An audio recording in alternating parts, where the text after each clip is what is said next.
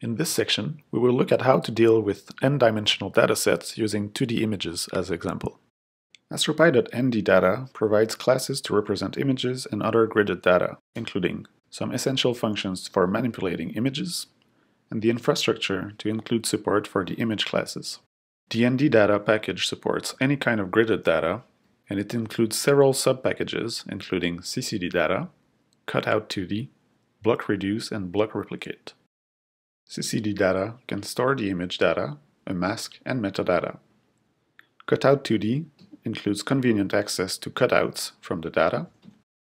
Block reduce provides methods to downsample the data, and block replicate to upsample, therefore resizing the image. To show how to use CCD data, let's create some data. We first create a 2D grid using NumPy.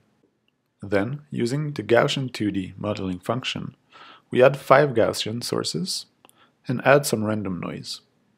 Finally, we will add a cosmic ray. So this is the resulting image that we can work with. A mask can be set using simple Python logic. For instance, here we will get an array mapping all the values within the data that corresponds to the cosmic ray value. Now that we have data and mask, we can instantiate CCD data using the constructor. Here we pass data, mask, and some extra metadata. CCD data can be both written to or read from a FITS file. Say we want a cutout image of the source at the lower left corner of the image. We can use the Cutout 2D function to specify the position and the size of the cutout. This will result in a detailed image. Cutout 2D can also be used to plot itself on the original image. This is done using the plotOnOriginal function.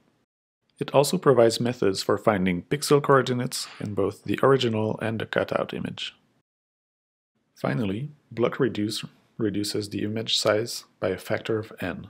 So say we want to have an image reduced 4 times, we will use block reduced with factor 4, which will provide us with a smaller image.